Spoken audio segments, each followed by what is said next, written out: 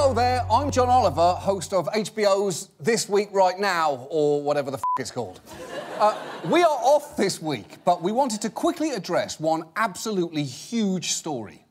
Naturalists are predicting a big summer for cicadas in the Northeast. Big, noisy, and numerous, cicadas are set to emerge again from their unusually long reproductive cycle. The ones coming out of the ground this summer were conceived in 1999. Yes, the cicadas are coming. And this latest batch have been hidden from the world since 1999. And if they're anything like humans conceived in 1999, I'm guessing all the girl cicadas are named Madison and the boy cicadas are named Tyler. Sadly, they won't have much time among us. They'll live for 2 to 6 weeks, mate, and then die. And so that they don't waste... That's an odd thing to whoop. But so that they don't waste too much time catching up on what they missed, I just want to take a few minutes now to get them up to speed on what has happened in the last 17 years. Welcome to the new millennium.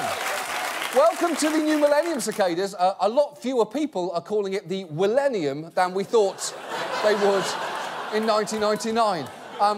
First, let me catch you up on politics. We voted in a second President Bush by a narrow margin and rejected a third President Bush by an enormous margin.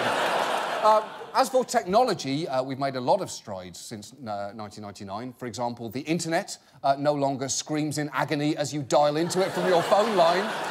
In fact, you might well be watching this on YouTube, which is a video distribution platform where teenagers become famous for playing video games and opening boxes.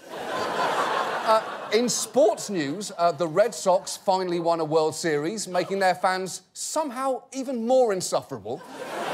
And Michael Jordan, while still possibly the greatest basketball player ever, is now someone that we mostly make fun of because he cried one time.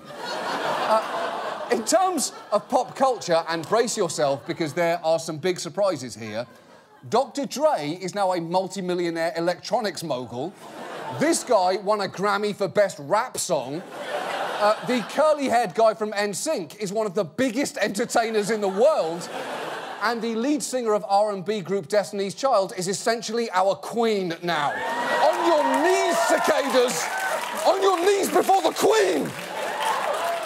Oh, and some things that were very popular in 1999 have become a lot scarcer, such as carbohydrates and Cosby Show reruns.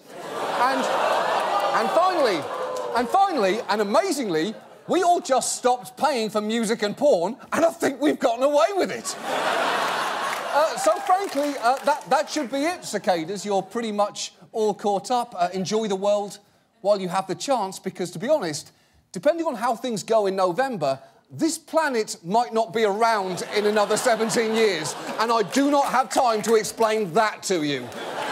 Thanks so much for watching. We will be back next week. Goodbye.